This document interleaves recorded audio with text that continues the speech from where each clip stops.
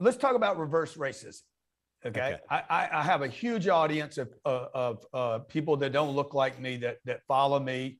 Some of them like me, some of them don't. I never say it right way. If I took on this reverse racism thing, that there's no such thing as racism. If you're black, you cannot be a racist. Like, it would go nuclear. What are you saying to me? That black? I'm saying that anybody can be racist. I've experienced it. I've experienced racism in my life. Look, first thing I want to say is we need to take this construct that just because you experience racism, your life is ruined. I stub my toe. I don't let it ruin my day, okay? We all stub our toe. It's like, okay, has somebody said some racist things to me in the past? Yes. Do I let it ruin my life or even my day? No, I don't. And I think, by the way, it's a lot different today than even it was in the 1990s when I was growing up in Southwest Ohio, a little bit different in the year 2023. Good. Things change. Move forward. But I've experienced racism. It's come from white people. It's come from black people. I probably have experienced more racism from black people than I have from white people in my life. I think it might make some people upset to hear that, but it's my experience, right? And I'm speaking the truth.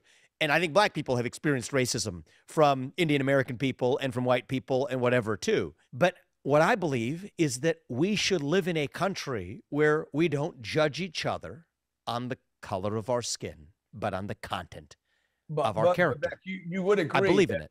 You would agree that it's still harder for black or browns to get a loan, to earn interest even on a savings account, like a fair. It is, and I'll tell you why it is. Yeah. Economic disparities.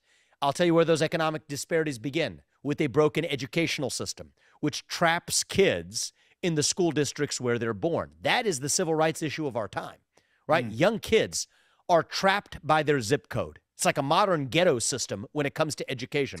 The public schools that are spending the most per student are the ones with the poorest results. So I favor school choice on steroids.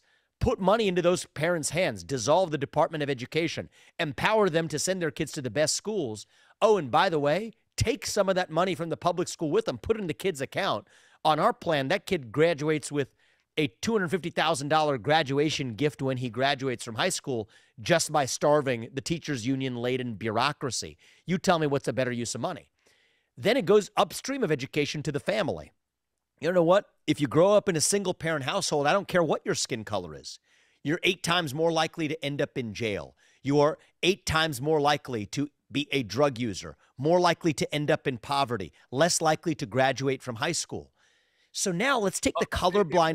What happens? If you're in a single parent household. Yeah, every stat just goes off the charts. Off the charts, right? So then let's try this filter on. How do you solve that? How do you solve that? Like I was raised by a single mom. Yes. So and by the way, I want to be the first to say this. There are many people who succeed despite that, and that's a great thing. But that doesn't mean that's what we should wish for everyone. That's right. And so here's an answer. I visited the south side of Chicago. I went to Kensington, the inner city of Philadelphia. These are places where Republican candidates don't go. There are women in those communities who are paid more money not to have a man in the house than to have the man in the house. So the federal government should not create an incentive structure. I don't blame the families. I blame a federal government that creates bad incentives for these people. People get paid, in many cases, more money not to go to work than to go to work. That's a bad incentive. You're talking about Kensington. People get paid free crack pipes and free needles through the so-called aid programs instead of having a path off of drugs like heroin.